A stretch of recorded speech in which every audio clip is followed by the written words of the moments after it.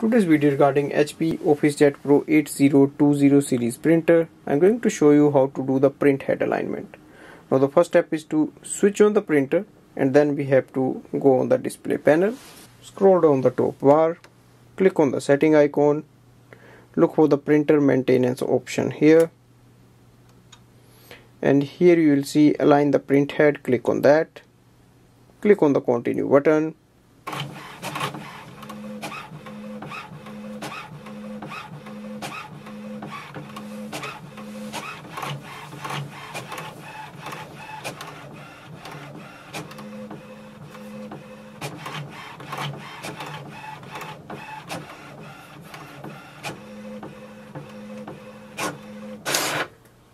Here we can see it has printed the alignment page.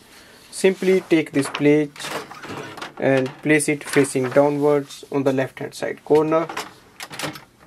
Click on the scan button and wait for the printer to do the scanning. And this way we can do the alignment of print heads. Thanks for watching.